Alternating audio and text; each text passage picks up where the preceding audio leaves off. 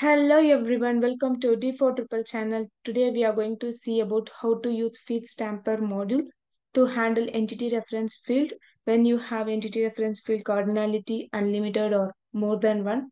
So basically feeds module supports only to add single entity reference item to the field.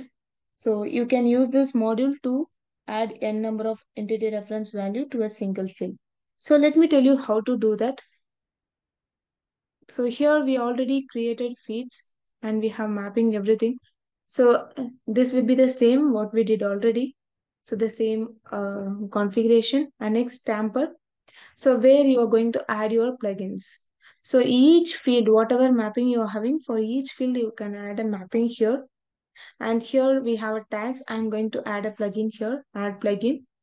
So what I'm going to do, I'm going to mention all my taxonomy term IDs with comma separated. So we are going to use the explode function here. You have to select explode. So I'm using comma. If you are using pipe symbol or whatever you want, you can give the string separator here and just submitting it. Once you added this plugin to this tag settings, next what you have to do, in your CSV file, you have to add more number. So 317, now I'll be adding 313 and let me add here 317. Okay. So now we have tags with multiple numbers in our CSV. So let me download this. It's downloaded. And now let me add a new feed. So it's a basic page with n number of tags. And I'm going to select the CSV which we downloaded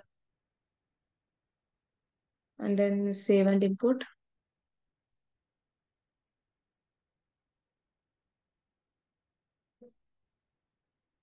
So now you can see 6 basic page items are created. So if you refresh, you will be able to see. So we added n number of tags in title 1 and title 3. So let me show you both. So you can see both reference are added and both reference are added. And if you select second one, you can see single item is referred to it. And that's it about today's video. If you like the video, please share, like and subscribe to my channel. Thank you. Bye.